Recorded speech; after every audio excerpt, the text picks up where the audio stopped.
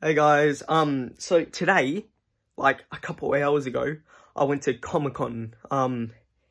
Yeah, my first Comic-Con actually. I actually really loved it. It was fun as freaking frick balls. Yeah, anyway, I just wanted to show you guys what I got at Comic-Con, as you can probably see from the title and thumbnail, blah, blah, blah, whatever. Soon I'll post a video of my time at Comic-Con, like the videos I took there and pictures. I'll show some pictures in this video as well. And then also soon I'm going to be posting a video about all the Sonic McDonald's toys, because I've collected all of them, as you can see up there. So yeah, let's get on to the stuff I got at Comic-Con. Okay, first off, I've got this Nanoblocks guy from Dragon Ball Z.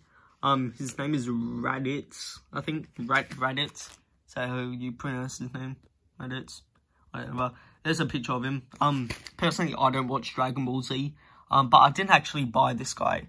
So the story was, there was this Nanoblocks booth at Comic-Con. And what you had to do is, you had to take a picture with this Pikachu. I'll put the picture up on the screen here, wherever.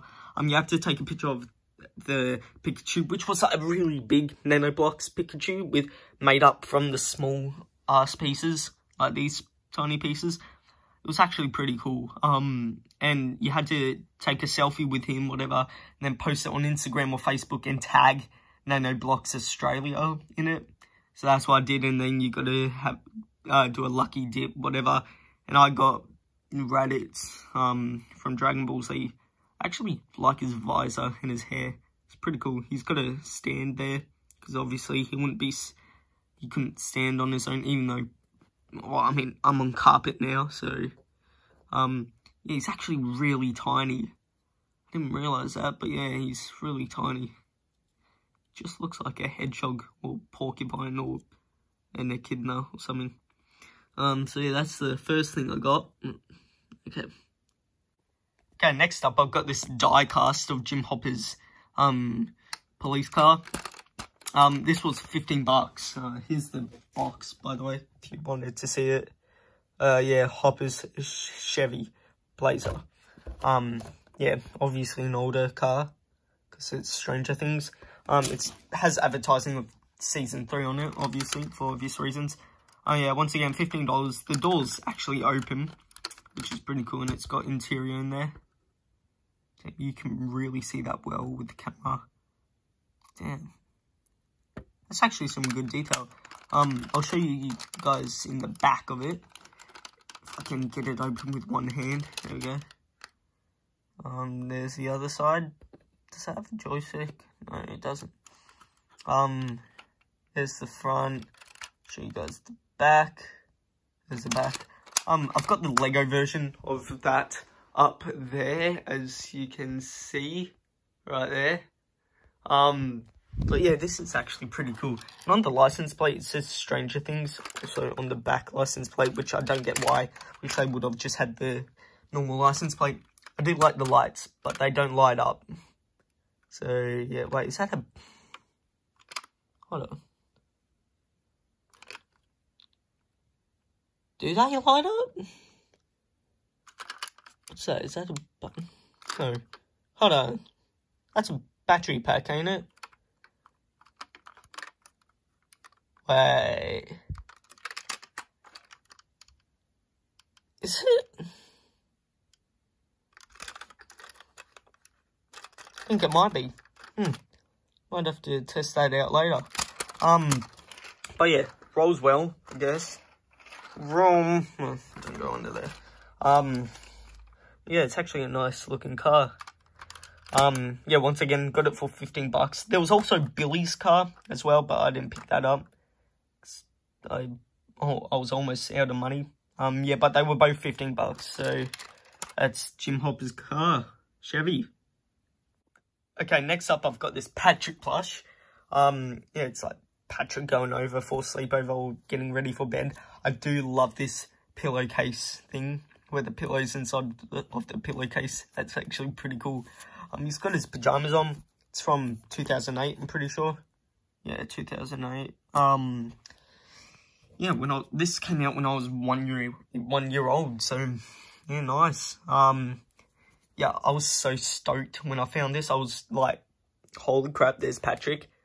I immediately asked how much he was, and yes, he was $15, so I had to pick him up. Yeah, it's just a plush Patrick. Nothing really special. I'm pretty sure it was secondhand. At that stall as well, they had a bunch of games. I was gonna get Lego Batman, the original video game, for $29, so like $30. And also Sonic Generations, but that was like $50. So then I just ended up not getting any of the games. But there were like a bunch of cool like figures, like action figures and stuff there. And a bunch of Lego. So yeah, that's Patrick. And these are the last couple things I got. I got some minifigures. So let's start off with Mrs. Puff. So this is actually my first Mrs. Puff. I do have the set that she came in, the Undersea Party or whatever it was called. There's the Squidward house up there. Wait, no, that's the original one. Right up there with the merry-go-round or whatever. And then my SpongeBob house that came in that set's over on my desk somewhere. But I got that secondhand, but none of the minifigures came with the set. So I was super stoked when I found this. This was $25 actually. So yeah, bit expensive, a bit more than I wanted to spend, but hey, it was Mrs. Puff. I needed her. Next up, we've got Sandy. Now, I've already got this exact same Sandy from the Glove World set, which I had when I was little. But I lost the helmet piece a long time ago. So, yeah, the main reason I got Sandy was for the helmet piece, and she was $20. So, better than Mrs. Puff, but yeah, I do like that helmet piece, though. Yeah, this is the newer design of Sandy, where she actually has the, whatever you call that top part. Yeah.